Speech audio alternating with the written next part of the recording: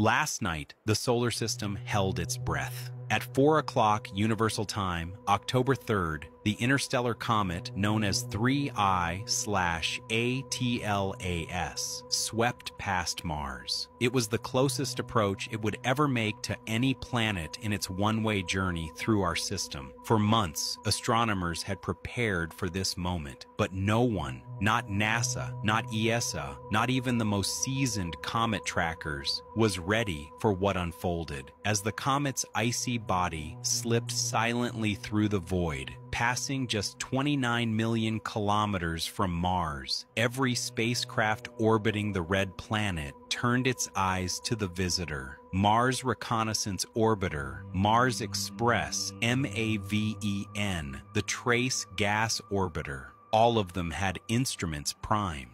On the dusty Martian plains, rovers like Perseverance were given secondary listening duties, their sensors tuned to the faintest atmospheric changes. Humanity had never been closer to studying an interstellar traveler in real time, and for a while, everything looked normal. A dim emerald glow, a thin halo of dust, a long tail pointing back toward the sun. Ordinary, until it wasn't. The comet brightened, slowly at first, then dramatically, as though some hidden switch had been thrown. Its coma expanded, glowing with an intensity that forced instruments to recalibrate midstream. Jets of gas erupted from beneath its crust, not the usual water vapor, but bursts of carbon dioxide and cyanogen, molecules rarely seen in such quantities. Spectrographs lit up with signatures scientists had only modeled in theory. To mission controllers, it felt less like a comet passing a planet, and more like a visitor announcing itself.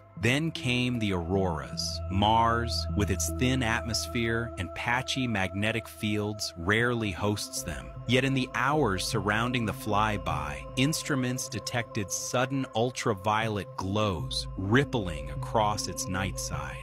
Auroras danced far brighter than any solar event could have caused. The source was traced back to the comet's passage. It was as if 3I/ATLAS had brushed against the planet's atmosphere and left it humming. But the real shock came minutes later. Fragments began to break away from the comet's nucleus. High-rise, orbiting high above Mars, caught the shimmering shards as they spiraled off. But instead of drifting